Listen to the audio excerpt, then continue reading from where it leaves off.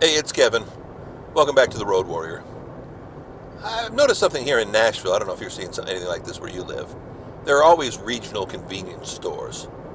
Now, I said when I grew up in Virginia Beach, it was 7-Eleven. Up in Ohio, they became Circle K towards the end. They were called Holland Oil.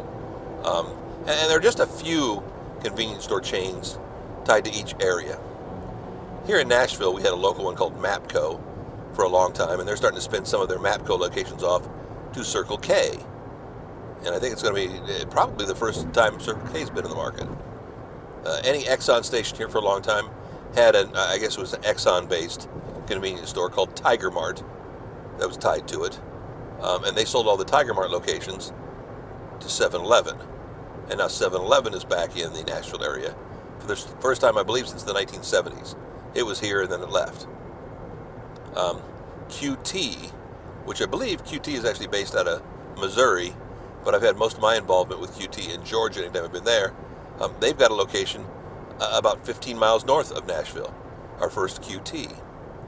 Of course, Buc-ee's won't be in Nashville per se, but there's going to have a location. Well, I think they've got one now about 90 miles south of Nashville.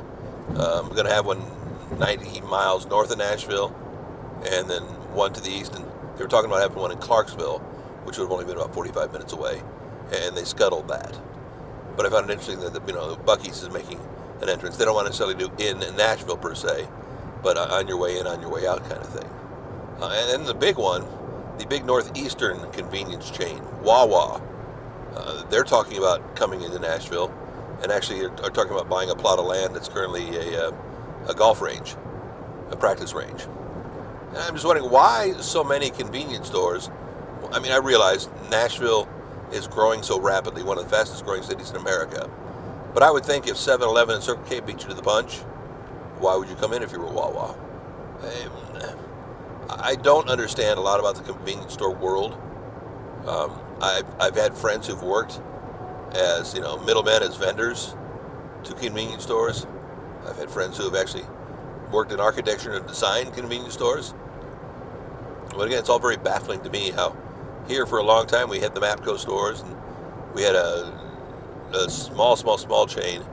I actually have never been in because their gas was always more expensive. They called Quick Sack. Mentioned in a George Jones song. That they've been around forever. And then we had Thornton's, the gas station chain that was originally out of Louisville, and I think they got bought by somebody. I don't remember who. I can't keep track of these things. They've been here for a while with half a dozen locations.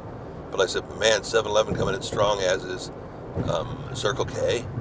I mean, they're big dominant in every market they're in, but I'm just kind of surprised.